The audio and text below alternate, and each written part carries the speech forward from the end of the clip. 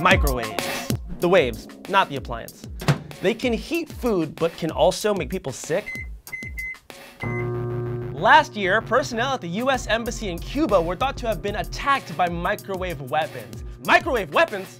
I thought all I had to worry about was whether or not I was standing too close to my microwave at home. Microwaves, the appliance, not the waves, have always been at the center of this urban legend. They're dangerous to stand next to. They'll give you radiation poisoning. They just can't be safe for you. And if people are making weapons with them, then is all of this true?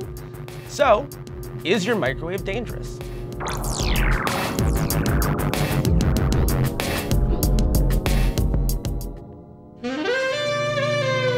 Come on. Let's go.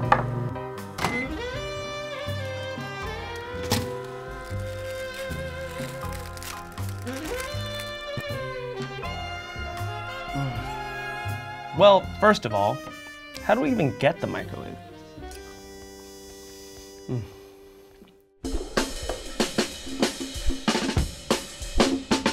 All the way back in 1946, engineer Percy Spencer was testing a military-grade magnetron, a mechanism that helped generate microwaves, when he stumbled upon a curious discovery.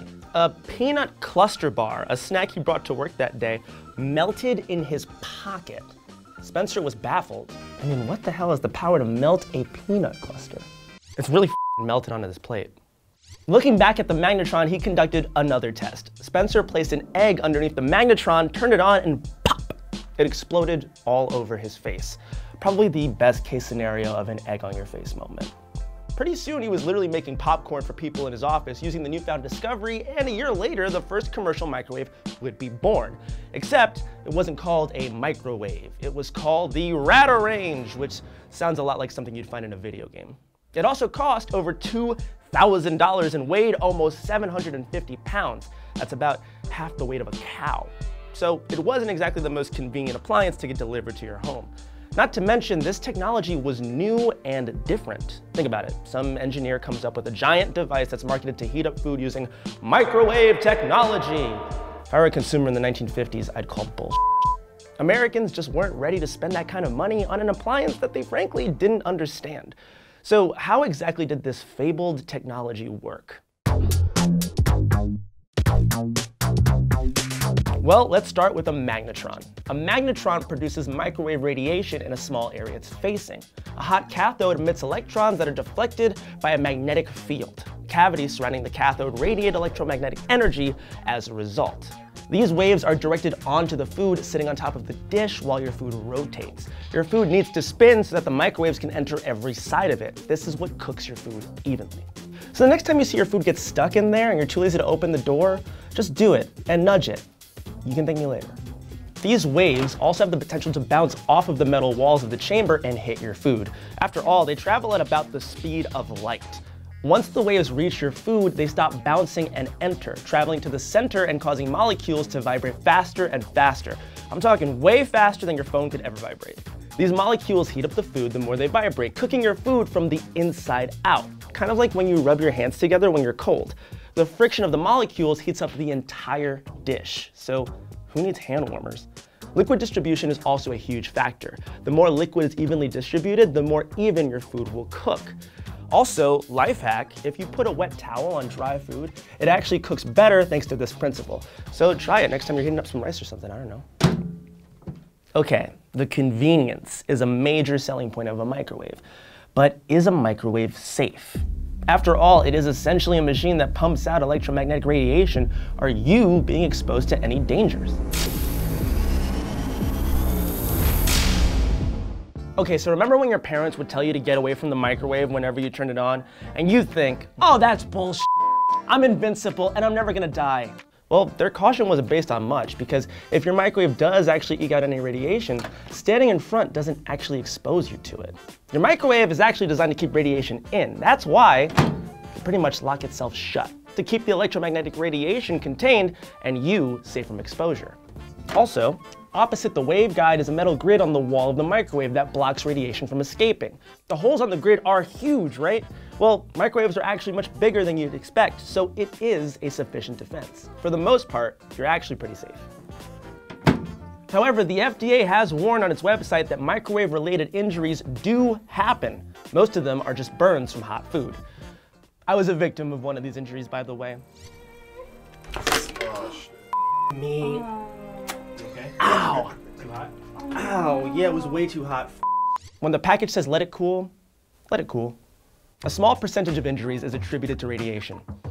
It's as much detail as we can get from the FDA's official website, a small percentage, which seems shady, but in all my research for this piece, nothing I saw pointed to dangerous radiation leaching into you or your food. They've said that this is probably due to improper servicing and unusual circumstances in which radiation has leaked through. Plus, the FDA has restrictions in place that require microwave manufacturers to make sure only a certain amount of radiation leaks out, if any. Are microwaves supposed to leak out radiation? Not really. But as with any home appliance you own for years, microwaves aren't immune to wear and tear. But is your food actually safe from radiation? Or are you consuming radioactive leftovers? Well, the Journal of Agriculture and Food Chemistry actually published a study in 2010 that suggests microwaving vegetables is actually a valid way of steaming them. The team microwaved Brussels sprouts and found that they kept their cancer-battling properties intact. Despite research, there are still some skeptics on the internet who believe microwaves and Wi-Fi are slowly killing us. Studies have been done on short-term effects with no evidence suggesting this, but more long-term studies should be conducted before we consider ourselves scot-free. Now that we know that the microwave in your home is pretty safe, we should talk about those microwave weapons. Since 2016, diplomats at the US's Cuban embassy suffered an odd combination of symptoms and ailments that confused experts. Ear pain, vertigo, nausea, fatigue, headaches. A lot of what these diplomats had in common was hearing loud noises that weren't actually there. But scientists were quick to point out that microwaves could have been a culprit.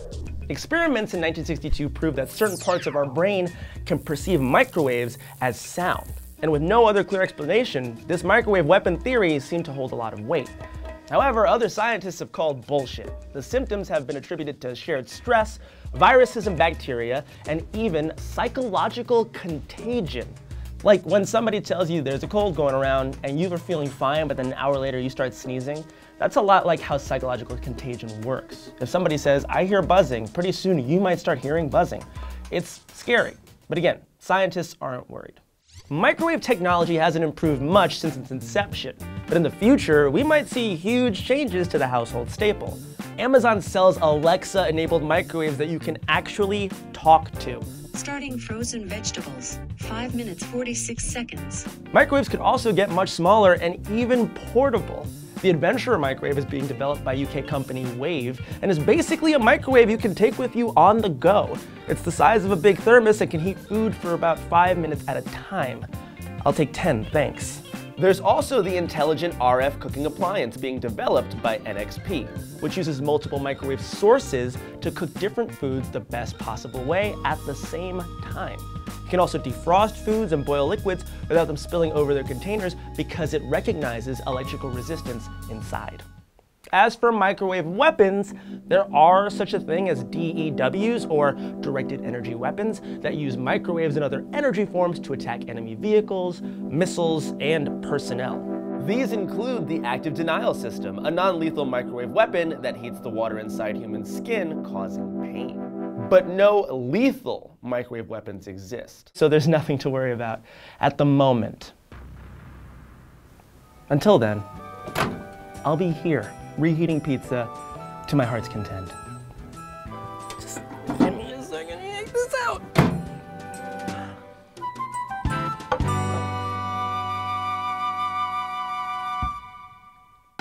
Hey guys, thank you so much for watching ConTECHtual. If you liked this episode, please make sure to leave a comment below and tell us what you liked about it. And if you have ideas for new episodes for next season, let us know in the comments as well. We have new episodes coming out every Thursday, so if you want to keep track of all the new episodes coming out, please like and subscribe to our page. And as always, have a great day.